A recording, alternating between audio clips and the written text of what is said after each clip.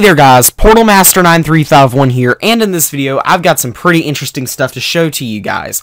So I believe that this was courtesy of Rob from CoinOp TV. He was able to find these things in hand at his local Target. I believe it was his local Target. I don't exactly know where he lives. I know it was a Target in LA though.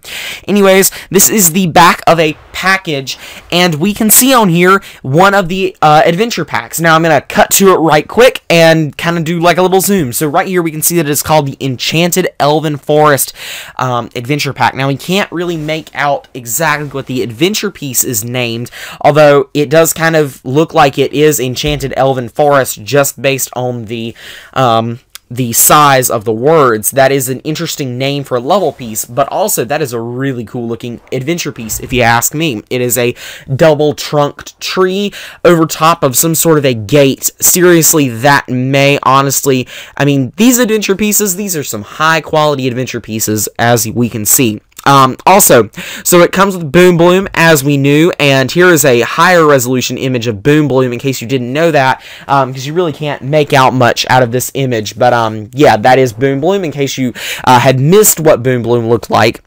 And we can also see here an air creation crystal is what is going to come with this adventure pack, and this is the air creation crystal that we believe will specifically be coming with this adventure pack. So yeah, lots to look forward to. I do find it kind of interesting why, I don't really know why they're picking these particular creation crystals to go with these adventure packs, but if you're only looking to get one of each creation crystal, you may want to skip out on an air creation crystal and just pick it up in the adventure pack at a later date.